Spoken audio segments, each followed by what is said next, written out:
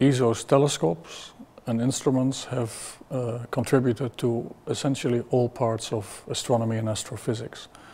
And as a result, there are discoveries in quite a number of subfields of astronomy. ESO's website keeps a list of the top 10 discoveries, and I think all of them are fantastic.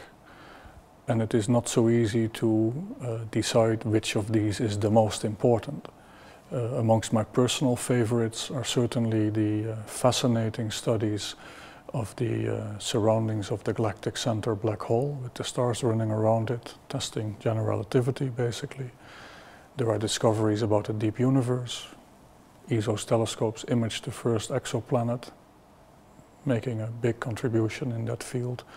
And the HARP spectrograph has continued to find very interesting planetary systems around other stars.